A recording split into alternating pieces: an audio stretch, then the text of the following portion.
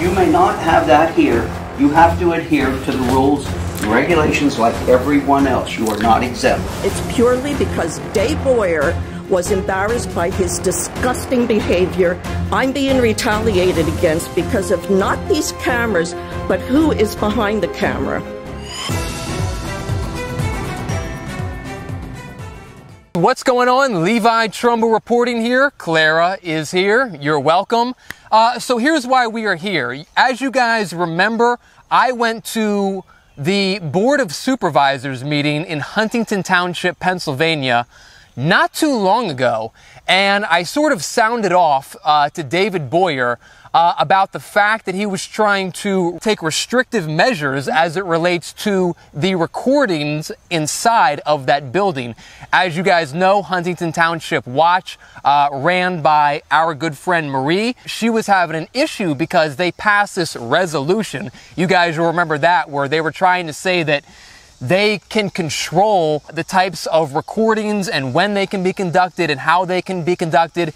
As you guys know, they cannot do that, but evidently they are back again trying to infringe upon Marie's and Huntington Township Watch's right to record in those meetings. So as you guys know, we showed up, they threw out the unlawful resolution, they basically ripped it up because they knew that it was infringing upon the First Amendment.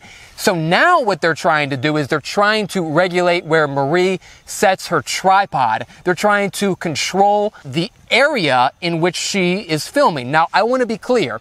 It is perfectly reasonable to tell somebody that they cannot obstruct an entranceway. Obstruction, you can't do that. That's not protected.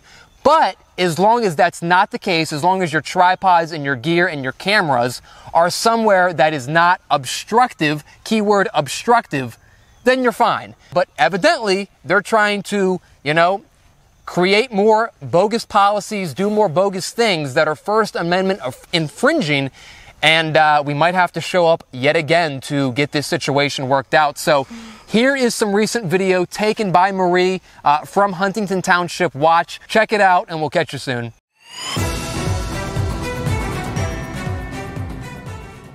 The first item I'd like to talk about is last month we adopted a policy on recording devices. And the policy, Marie, I think you, Mr. Ganji, received a copy of that. But I noticed you turned this camera on, and I noticed you turned that camera on, so I assume that is your equipment. Is that correct? Yes. Are you aware that our policy has designated that area as the location for the cameras? I've been using it for the past 2 months in this aisle. Yeah, and we adopted the policy last month, so are you ignoring our policy, or I'm respectfully asking you to put it where our policy says you can have it? I can't put it on the table. It has to be on here, okay, on the tripod. Well, it can still be on that table. It can be on the table. These are attached to a tripod. I can't remove them. Okay. I mean, why do you want it suddenly on the table? Because we adopted the policy last month, and now we're going to enforce the policy. If you don't, I mean, certainly, if you want to put it at the back of that table, I don't have a problem with that, on the side there. But I would like you to move this. This is a camera too, correct? It's a camera and an audio recorder because none of you speak up. Okay. But again, our policy says that it has to be located there. On the table, it indicates. Can we discuss this later? Because right now, I'd like to get on with the meeting. No. I mean, really. No, we can't, because we've adopted a policy. This is harassment. It's really not. It is. That's been there since what, April? And nobody said anything. And last month when you adopted that, you said nothing about this can't be here or that. So, like I said. Because I said it would be in effect at the next meeting, and now it's in effect at this meeting. So that's our policy. That's not on the table. That's not on the board table. But it is not at the location we provided in our policy. But that has to stay there because you don't speak up. You refuse to speak up. The engineer tells everybody, just read it off the screen. Nobody can see that screen if you're sitting behind here. So I don't know what the problem is. There's not a crowd in here. we recorded when there were 50 people for the zoning hearing. This is harassment of me. I know it's retaliation. None of you like me. But this attorney should have more professionalism and just say, leave it be for now. And I know that you are the big cheese here and that you are very domineering. But we provide this as a public service to this community, to the residents. I think our policy is reasonable and fair, and we're allowed to adopt the policy. So we have why order is that bothering you? Because it shows Gus and the engineer and the roadmaster. Is that why you're upset? No, because that's against our policy. You know. Well, why is it against the policy? Why is that? You know, ma'am, we debated this last meeting and the meeting before. We didn't debate it last meeting. You had your opportunity to speak, okay? And at that time, you said nothing about this. Because the meeting.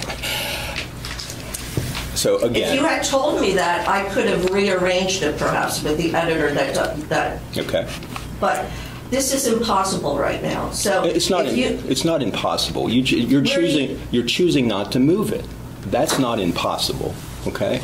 It is possible for you to move it. You know what? You can have a camera. You're so despicable. This whole group is so despicable. I can't wait to speak up on the Greenbrier debacle. Repeat what you just said to me. No.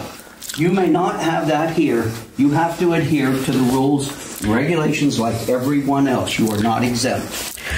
And in the resolution, it says if any operator, just check it, if any operator wants to put it in any other location, all we have to do is ask permission from the chair. Read it. Do you want me to find you? Here it is. Okay. Do you want me to? Did you have permission from him? I'm asking his permission.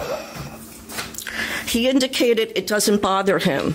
And what it is it's purely because Dave Boyer was embarrassed by his disgusting behavior at screaming at our editor. And because that went viral and because you got all the calls from YouTube subscribers and channel creators and people on TikTok and the other on X, I'm being retaliated against because of not these cameras, but who is behind the camera.